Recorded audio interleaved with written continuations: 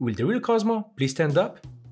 Today we're taking a look at the long, murky and fabulous history of the Cosmopolitan cocktail. What was it like originally?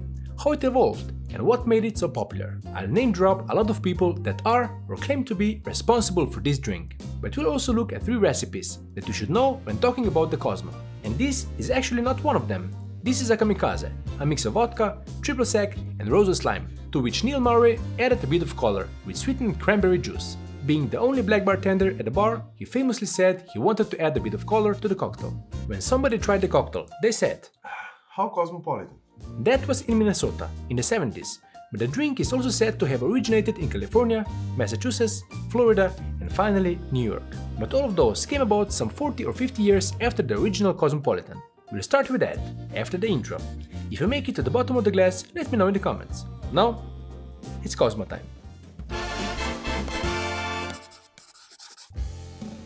The story of the 1934 Cosmopolitan actually starts in 2006 with none other than Joerg Meyer, a friend of the channel and the creator of the Gin Basil Smash. Back then he was browsing a blog by a well-known couple in the spirits world, Anastasia Miller and Gerard Brown. With a bit of digging, he found a copy of the 1934 gin cocktail book, published by the American traveling mixologists. No photo of that book to show you, but a link to the article that goes into even more detail. But in that book, Joerg noticed the recipe for the Cosmopolitan, made as a gin daisy cocktail, much different from the damn popular vodka triple sec, lime and cranberry Cosmo. It's now called the Cosmopolitan 1934. Even then, it had orange liqueur in it, making it a daisy, but it was additionally sweetened with raspberry syrup, so the pink color was already part of the original Cosmo.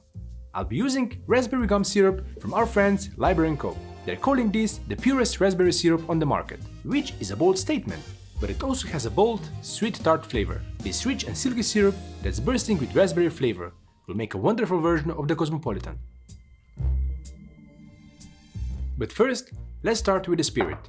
The recipe calls for a jigger of Gordon's London Dry Gin, but I don't have that in stock currently, so Beefeater it is. A jigger equals 2 ounces or 60 ml. Next up, 2 dashes of Control. Hard to know how they measure that, but let's say that's a heaping bar spoon. Next, instead of lime, the original Cosmopolitan called for a juice of 1 lemon. Squeeze that straight into the shaker. And lastly, a teaspoon of raspberry syrup. Daisies were more often made with grenadine syrup, but variations with raspberry syrup can be found as early as the 1908 Gin Daisy recipe from Jack's Manual. Then add ice, shake well to chill and dilute, and strain. The recipe called for it to be served in a glass number 4, but I couldn't find what that was, so I'm just using an old cube glass, as you saw in the intro. No garnish mentioned, so let's give it a taste. Based on the ingredients, I honestly expected a more unbalanced drink. There's plenty of lemon, but gin adds a nice bitterness, enhancing the other flavors. You'll also get a subtle floral note, but not a long aftertaste. Now we get into what the world knows as the Cosmo. This cocktail is claimed to have been created by many bartenders, from Cheryl Cook, Patrick Mitten, Toby Cecchini and Melissa Huffsmith, and the king cocktail Dale DeGroff. Several of them also claimed Madonna was spotted drinking one at their bar in New York, which made it popular around town. But we all know how it reached worldwide fame when 4 friends made it a staple on the hit TV series Sex and the City in the late 90s. The Cosmopolitan became so popular it now has even its own international day, May 7th, but I doubt you'll see it written on many calendars out there. Now let's backtrack a bit to the late 80s in New York's The Odeon Bar, when Toby Cecchini came across a drink popular in San Francisco. It was made with cheap vodka, roses lime juice and roses grenadine.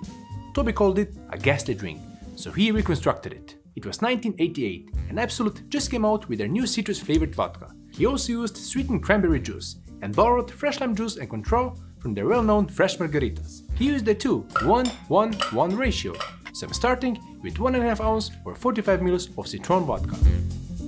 Follow that with 3/4 of an ounce or 22.5 ml of Control, something they'd be using in their margaritas. Same goes for freshly squeezed lime juice, which is not something that comes to mind first when thinking of cocktails in the 80s. And lastly, equal amount, 3/4 of an ounce or 22.5 ml was sweetened cranberry juice. Add ice and shake. The Cosmopolitan was often found on martini lists during the 90s. And while it's of course not a martini cocktail, it simply has to be served in a martini glass. That's what you picture when you think of anyone back then drinking it. Add a lemon zest twist and that's it. This version of the Cosmo is described by its inventor as, and I quote, kind of a brutal sour, with all the citrusy and tart components. I think that's a fair assessment. The citrus-flavored vodka certainly makes a mark on this cocktail, but I still think it would be a bit better with some more sweetness, which is something Dale DeGroff, author of The Craft of the Cocktail, did with his own Cosmopolitan recipe. Another thing he famously did is actually pictured on the cover of that influential cocktail book. He flamed an orange peel over the top of his Cosmo. Dale said he came across the Cosmopolitan at San Francisco and started perfecting his own recipe at his Rainbow Room in Manhattan. It was there that a photo of Madonna with a Cosmo was taken during a Grammy party, making the cocktail and Dale DeGroff a household name. He never claimed to have invented the Cosmopolitan, but his recipe with less lime and more cranberry juice quickly became accepted as a standard. I'll take the liberty to tweak that just a little bit. I'll be using unsweetened 100% cranberry juice for that extra fresh tart flavor. Balance it with a bit of simple syrup, which will also add a bit of texture, and I'm going with lime super juice. I'm of course keeping the flamed orange zest, so for the third time today, let's make the Cosmo. Same as with Toby's recipe, Dale DeGroff used citron vodka as well, at 1.5 ounce or 45 ml.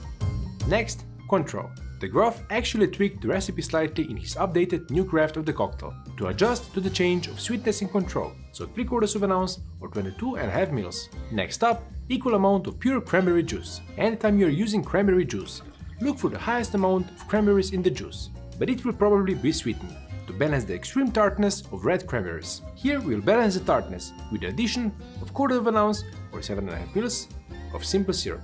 And for lime juice, I'm adding 1/4 ounce or 7.5 ml of lime super juice. Not a lot, but you know it packs a lot of lime flavor. Lastly, since we're making it our own way, 2 drops of saline solution to boost and brighten up all the flavors. The same as with the other two.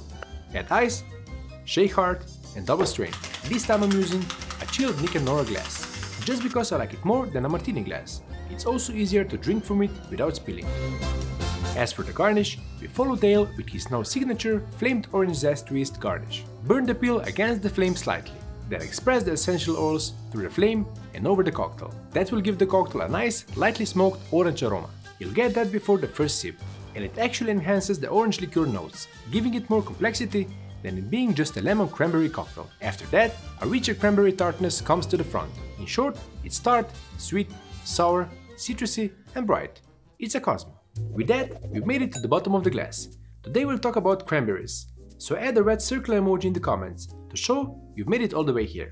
Cranberries originate from North America, with Native Americans first recognizing their medicinal properties. They're packed with antioxidants, vitamin C, fiber and various other nutrients. So here's a shot I don't mind doing. There's also white cranberry juice, made with natural white cranberries, which are harvested before they fully develop, making them milder in flavor and less tart. Maybe that's why the white Cosmo didn't catch on, like the white Negroni Reef. For more old versus new episodes, check out this playlist, including the history of the Negroni. I'll see you next time, friends of cocktails.